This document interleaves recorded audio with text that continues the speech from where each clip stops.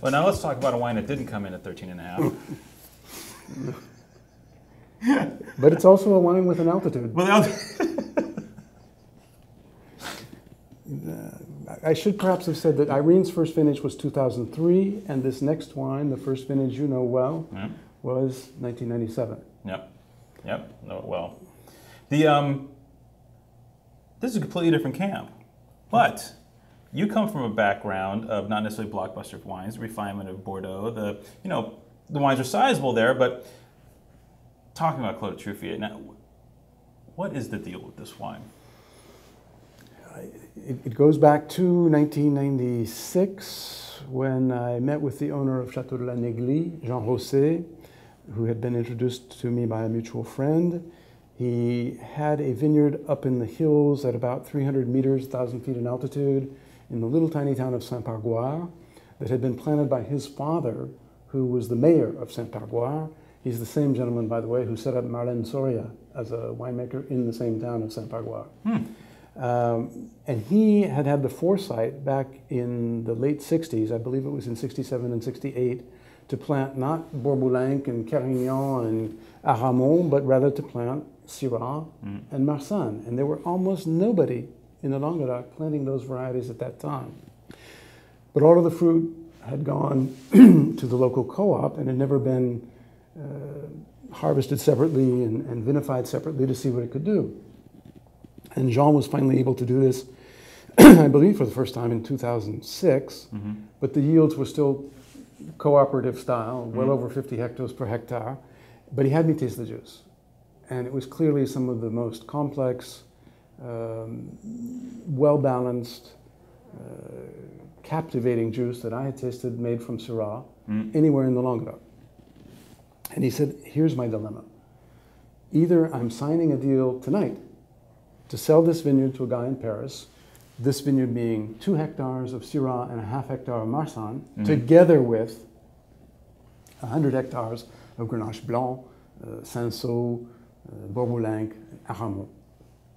And I said, well, Jean, I really don't know what in the hell we could do with the other 100 hectares. The time that it would take to graft them over, it could be 5 years and it could be a catastrophe. I said, isn't there some way that you could sell the other 100 hectares to this Parisian buyer who hasn't even come down to see them, and carve out these 2.5 and let's do something special with them. And he thought, well, yeah, I guess I could.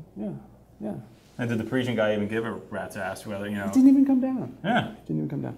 So we were able to do that. And I said, okay, now, Jean, we've got 2 hectares of Syrah and a half hectare of Marsanne. Let's go, to use the technical term, balls to the wall. And every decision that needs to be made, let's make it in what we think will be the decision of highest possible quality. Because I said, even if we screw up, it's 2 hectares and neither of us is going to go broke. But I would like to show just how great and how much potential there is in the Languedoc. And so we started with the 97 vintage, and we harvested about the 15th of October. Took us 2.5 days. And we called that first vintage Hommage à Max, because Max was his father who'd planted the grapes and who died right about the same time we were harvesting. So he never got to see the fruit of his vine, so to speak. And we did everything that we thought at that time would be the best possible thing we could do to make the best possible wine. We harvested everything by hand into small plastic crates. We moved it down to the winery, which was at La Néglie, in refrigerated truck. We sorted the fruit 3 times, first as bunches, then we stemmed it by hand, then we resorted, and then we had a final table where there was a last sort. And then by conveyor belt, it went into a brand new oak tank for its pre-fermentation, cold maceration, then fermentation. And then we ran off again, and I should point out that the macerations then were about 45 days. Today they're closer to 60. Then we ran off into 100% new French oak barrels, thin staved, so that there would be a maximum amount of exchange between the air in the cellar and the wine in the barrel. And we ran the aging out to, I think in that vintage, maybe 21 months, which was, maybe 24, which was unheard of in the Languedoc. Any wines that spent more than 12 months in barrel was absolutely the maximum.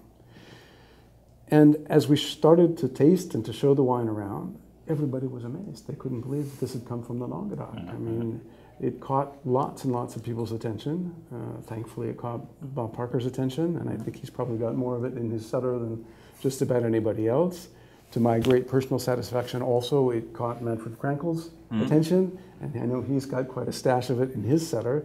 And being one of the best producers of Syrah anywhere in the world, to know that he's fond of this wine is a real source of pride for us. And it's done well all around the world. It is quite the opposite of Irene's wine. It's, first of all, only Syrah, from what we think are the oldest Syrah vines in the Languedoc, having been planted back in '68. We harvest probably the last of anyone in the Languedoc. We've never finished before mid-October. And very long aging cycle. And the wines have done very well in the press and in a number of top restaurants around the world. It's a wine that I think, like they used to talk about the old Barolos, where you could open and decant them and serve them that evening, but you could keep the rest and serve it the next day, and it would be as good or even better. So, between '97 and 2008, any changes that you made as you went along in this process to see how the wine evolved and things like, let's do this, let's do that? I mean, as far as aging and barrel, that sort of deal. It's funny or ironic, I think, because shortly after we had completed the harvest at Truffiers and had gotten the wine into barrel, I met Michel Gracia in Saint-Emilion. Okay, yeah. And prior to that, we didn't know each other. He had done exactly the same thing at Gracia, of which '97 is also the first vintage. He picked everything and then the destemming by hand and pouring the grapes into his fermentation tanks by gravity flow, et cetera, et cetera, et cetera. It was really amusing. And I think he also produced a rather remarkable wine for that vintage, which was difficult in Saint-Emilion and in Bordeaux. As far as changes that we made, yes, there have been a few. We tend to keep the grapes in a cold box for a good 24 hours before we begin sorting them. Mm-hmm. We no longer do hand destemming.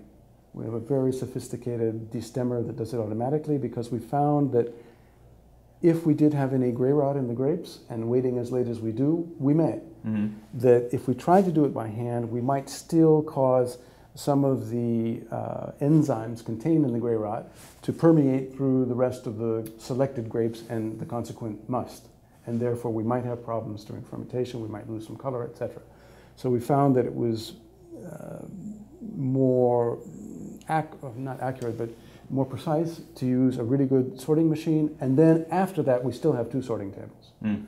So that if we see anything suspect, we can get rid of it. And it's also much faster, so we have less problems with oxidation. Because when we were doing it all by hand, it was a 2-day affair. Process, yeah. We still ferment every year in a new oak tank, and I think that's important. However, when we do the Malo now in barrels, we've gone to using a combination of Bordeaux barrels, namely 225 liter, some Burgundy barrels, 228, and occasionally something that Claude Gros, our consulting enologist and partner in the project, created called the Nuit d'Oc, which is about a 340, yes, a 340 liter barrel. And we've also experimented with a little bit of Russian oak, but not so much on Clos des Truffiers, more on 2 other cuvées that we make there, the Porte du Ciel and the Lancélie. Aging has actually gotten longer. We're out to as much as 27 months, but we've gone to a slightly thicker stave. We were at 21 millimeters now, maybe 22, 24, even as much as 27. So we slow down a little bit that exchange with the outside air. Still bottling unfined and unfiltered. And I think the wines have gained in precision. And who knows, perhaps they've gained in aging ability also. All we know, and you'll see this with the special offering you're about to do, is that all of the older vintages, from the very first one, 97, 98, 99, 2000, 2001, they're all continuing to go very strong. And they all support decanting and being open for some time. Yeah, I'm tickled pink. We're going to rifle some of those older wines here at some point when we get them back in, because we found a special cache of those particular wines that we're pretty psyched about. Because I remember having those on release. Actually, I remember having this wine on before release in a plain brown wrapper with you giggling like a schoolgirl when you walked in to the place where I was working at the time, going like, look what I have. If you've never had a chance to try Clos des Truffiers, it is one of the most unique, dynamic Syrah-based wines in the world. It bumps heads with all the top cuvées, regardless of vintage, and Though you might think it's a little pricey for a Languedoc wine in the context of Syrah on the global level. I, for one, cannot bitch about the price. Yeah, it's some people have indeed said that the price is high for a Languedoc wine, but the cost of producing this wine is as high or higher than any of the best Syrah in the world. Yep. It really is. And our yields, we didn't talk about it, but they range from 8 to maybe 15 hectares per hectare. 8. Yeah, unheard of. And standard Bordeaux? Average in Bordeaux, among good Bordeaux, is 40 to 50. Yeah, do the math. I've done the math. I will continue to do the math, and I will continue selling this wine because it's really good for the money, and I love it. I mean, using the new oak tank, the new barrels every year, that's also real expensive. And aging a wine for 27 months in barrel is tying up a lot of wine and cash, and all of that has a cost. Is it released yet? Is it released yet? Is it released yet? Is it released yet? No, we have to wait. Is it released yet? No, we have to wait. We're just selling 2009 right now. We haven't even released 2010. Good Lord. Yeah. I will drink no wine before it's time. Or son. Thank you, sir, for talking Languedoc. This is cool. My pleasure, my pleasure. People should remember this is really where Grenache, Syrah, and Mourvèdre got their start. You know, I wasn't going to go there because it'll go run a really long time. Because we could talk for hours about this stuff. But yes, you're correct. You're 100% correct, and I'm hoping that people will glom back onto the wines in Languedoc again very soon. So. Me too. Yeah. Good. Thanks for having me. Yeah, you're welcome. Anytime.